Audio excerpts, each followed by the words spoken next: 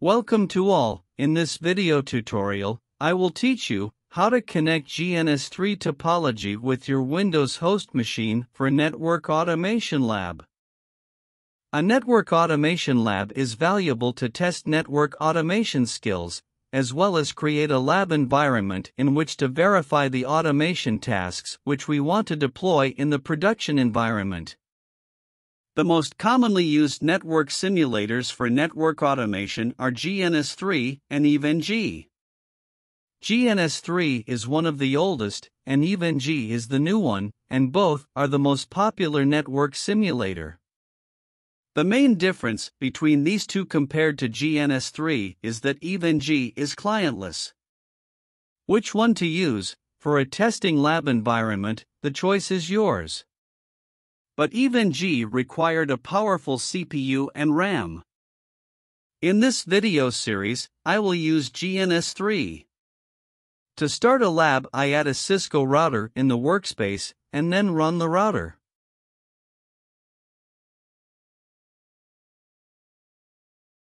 To connect GNS3 topology with your Windows host machine for the lab, I'm using a Microsoft loopback adapter. Open the Run window and type in the command, which you're seeing. Now watch out for the installation carefully.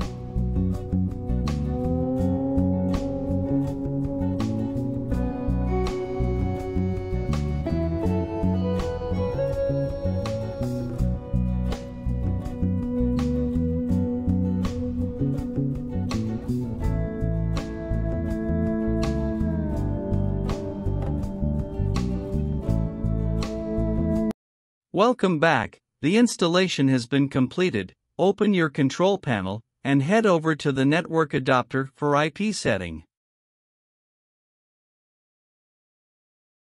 Locate the newly created network adapter. Then change the adapter setting and add a static IP address. The IP address used in this example is only for this lab. You can use any IP for the lab and also change for each lab.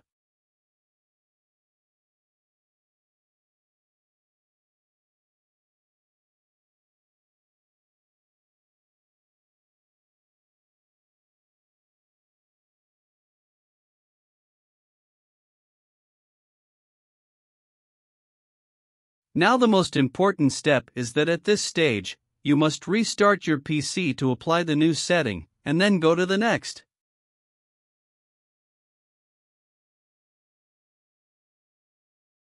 Add the cloud node. Configure the cloud as you see on the screen.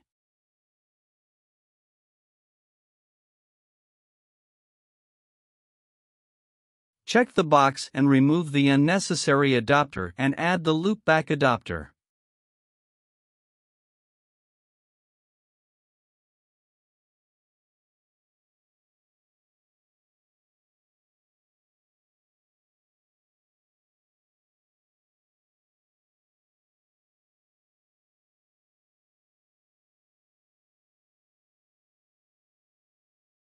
Connect the cloud node with the router.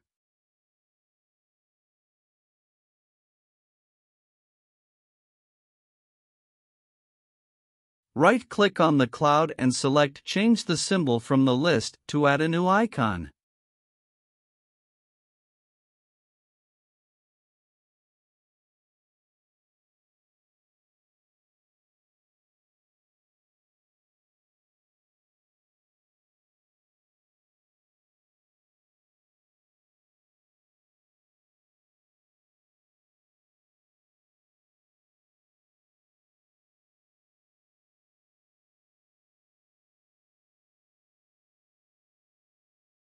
Now our lab view is looking good. The next is now the configuration of the Cisco router in the same IP network as previously assigned to the network adapter.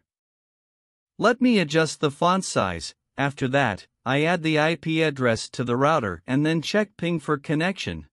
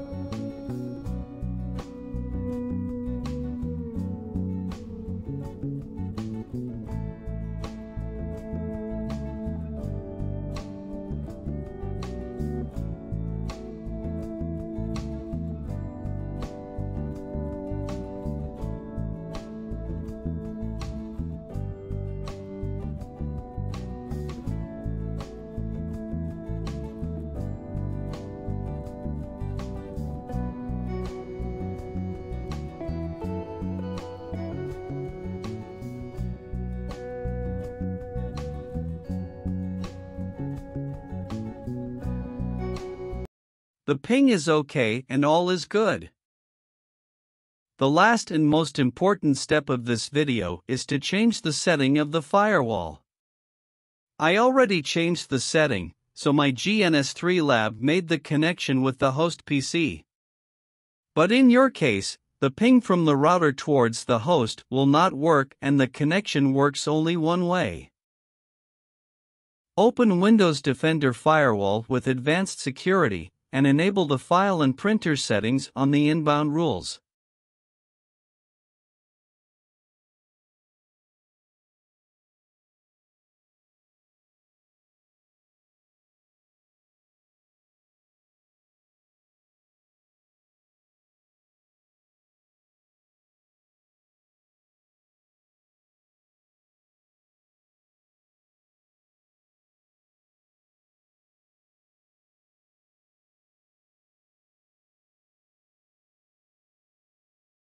First I disable the rule and then check the ping.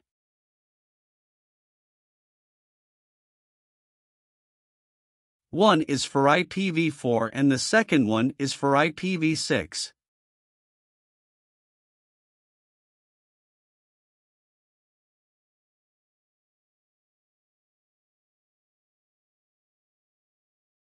As you are seeing, the ping is not working.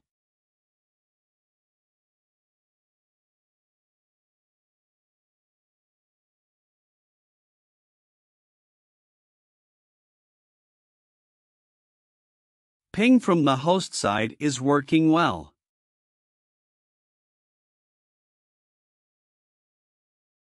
So let's enable the firewall setting again and then check the connection.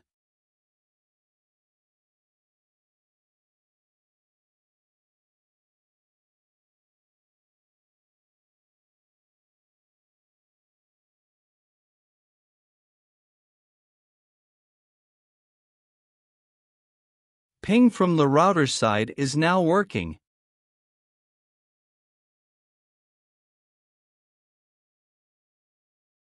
I have installed Windows Subsystem version 1. So my WSL also works with GNS3. I have installed GNS3 and GNS3 VM on VMware. If you want to use WSL version 2, it will not work with VMware, because these two virtualization tools are not compatible due to their natures with each other. That's the end. If you enjoy this tutorial, please like it and subscribe to the channel for more tutorials.